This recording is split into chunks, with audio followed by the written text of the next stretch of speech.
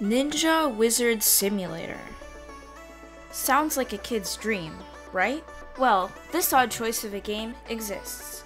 Created in 2019 by the developer Peppersicle, this odd game focuses on many different tasks. Today, we are going to review this game. Are the ideas too jumbled? Does the combat system work? Let's find out in our second episode of Game Review. Let's ninja backflip into it.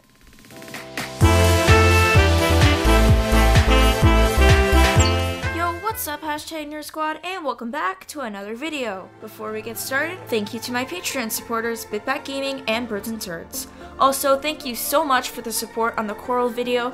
Your support means more than words to me. Thank you guys so much for 450 subscribers. Alright, enough stalling. Let's get into it. To review the games, we must take into account three factors in which I usually review games: concept/gameplay, building, and scripting. To add up the total, we will review each of these categories out of 10 and then add them up and then divide the total by 3. This will create us our average, which will be our final score of our game. First, let's review the overall concept.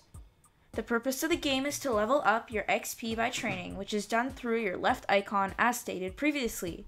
However, I believe this training system is typical and provides no different and bland ways to keep the player encouraged to train.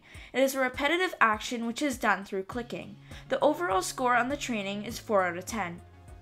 The experience truly provides a bland one. Next, let's review the building.